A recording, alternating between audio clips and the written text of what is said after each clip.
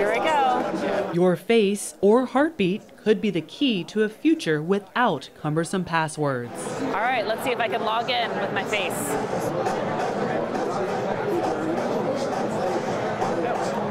And I'm in. Intel's TrueKey is a password manager that uses facial recognition. You can't get into your device unless it recognizes your face.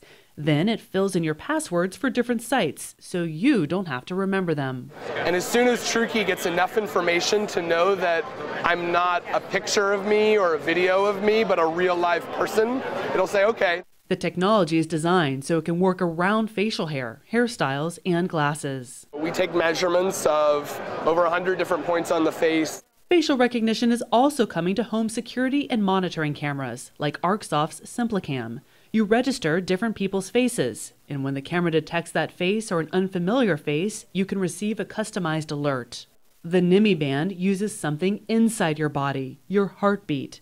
It reads your electrocardiogram, or the electrical current your heart generates. When I put my finger on it, that will complete the circuit, and the NIMI band will then be able to actually read my ECG. It's not reliant on your pulse, and it's not a heart rate monitor. It's the unique characteristics that are within your ECG. That's what we use to actually create our algorithm to create the digital signature. Its first application can unlock a Windows computer without a password. NIMI is also working with MasterCard to test payments with the band. So in the future, instead of keys and a wallet, all you may need when you walk out of the door is you. In San Francisco, I'm Tsuboi, CNET.com for CBS News.